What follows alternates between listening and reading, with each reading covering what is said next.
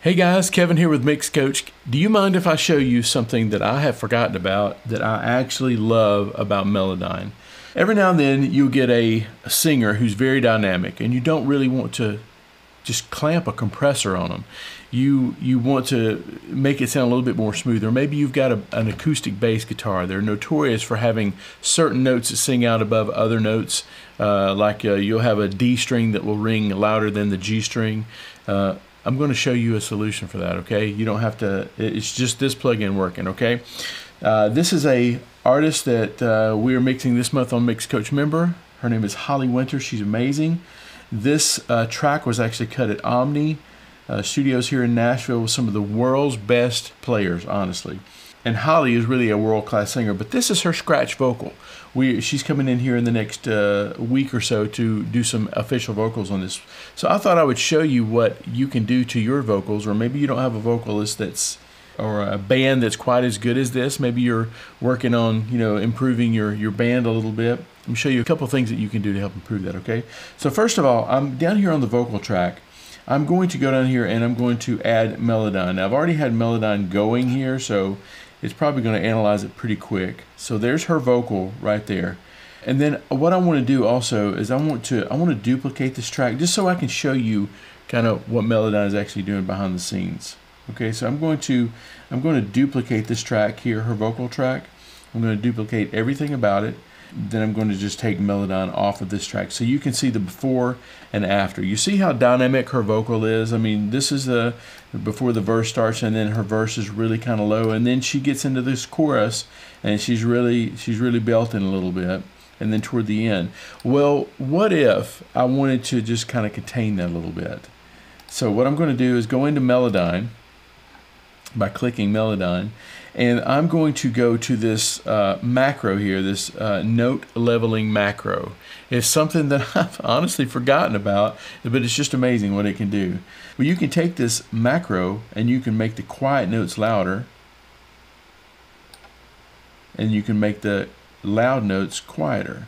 So that's like adding a compressor, but it's actually compressing every note that you hear, and it's not dependent on how the compressor sounds. It's very transparent sound. So what I've done is I've increased her low notes by 50%, and I've decreased her loud notes by, well, you know what I need to do? I need to select all of her notes. That's the first thing you need to do. Forgot to do that.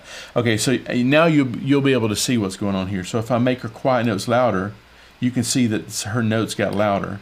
And if I take her loud notes down, you can see that I've added the world's best compressor just there. I'm going to commit this real quick so that you can see what's going on here. So I'll right click here and I'll hit commit. And what this will do is it'll show you how it brings down the dynamics and evens everything out. This is the unaffected track here on the bottom, and the one right above it is the one that Melodyne is actually currently working on. So then I'll probably undo it. We'll go back and we'll actually listen to the results, because this is a really cool song. It's a song that she and I wrote together a few years ago, and then we cut it at the Mix Coach Experience Weekend, which is a weekend that I do from time to time where I get people to come to Nashville, and then we'll sit in the studio for a day or two, and then we'll do some mixes and talk about the mixing and studios, and we'll have good food here in Nashville. So if you're interested in doing that, just sign up to my email list. Just download that building blocks below this, and I will let you know, okay? All right, so now we are looking at, look how much less dynamic her vocal is. Let me kind of even up the size here. You can see that her loud notes are a little softer and her soft notes are a little louder. So now we'll be able to compare before and after. Let's go here where the end of the verse where she's soft and then she gets loud. And we're going to listen to the before first, okay? So this is the last line of the verse and the first line of the chorus.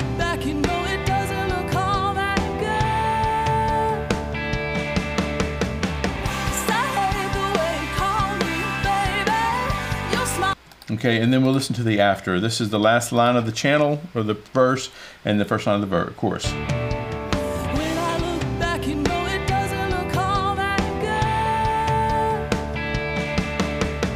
'Cause I hate the way you call me, baby. I mean, it's a subtle thing, and she doesn't need it that bad, but it's a scratch vocal that we're working with, so I'll take anything I can get. So I'll show you one more thing here. Now, this is the bass player. I'm just going to put Melodyne on him real quick. And not that this bass player needs it. He's a phenomenal bass player. His name is Gary Lunn. He's amazing. And you can see that how even all of his notes are. They're like super even, but maybe your bass player is not this even. Okay, maybe you need to, maybe this is one of those bass players that, you know, Gary's playing with a pick here, and every note is consistent. And this is why he's one of the world's best, is he's so consistent, and it makes guys like me who mixes stuff really glad that I picked him to play on this. So what if your bass player is more inconsistent with the pick? This is a great time to grab his bass track, throw it on Melodyne, select all the tracks just like this, select all the notes just like this. And if you want more note separation, what you can do is go to this tool here. Sorry about that. You can hit this tool here, click it, and then right here where the note separation is, you can actually separate more or less notes like this. So it's like, you know, this, probably more notes the better. And then once you get the notes separated, you can just turn that off, and then you're back to where you were. So what we can do is now go to the macro on the notes here and go to the note leveling macro, and we can do the same thing. We can pull up his, and you can do it while you're listening to it, but it's kind of hard for me to hear me talking over the music. But you can see that you can actually pull up his low notes, which, you know, Gary's a great player. There's not any low notes. It's really consistent. But try this on your bass player, and especially try it on an acoustic bass player. Those old basses, they sound so good, but sometimes you'll get a loud note while one string will ring louder than the other, and there's you can use a plug-in like Bass Rider from Waves, or you can use this. And this is, honestly, I just forgot about this, and I'm glad I remembered it, and I thought I would just let you know about it, okay? Hey, I've got a free resource for you. It's called Building Blocks. If you just go to mixcoach.com/building-blocks, or just click the link in the description below, I'll give you that resource. It's 7 of my favorite building blocks where you can become a better mixer. And also, I'll let you know when this vocal production course makes it out, okay? All right, thanks for tuning in with me today. It's good to be here with you. And if you're interested in Mix Coach Member, go to mixcoachmember.com, and I will see you soon, okay? Bye.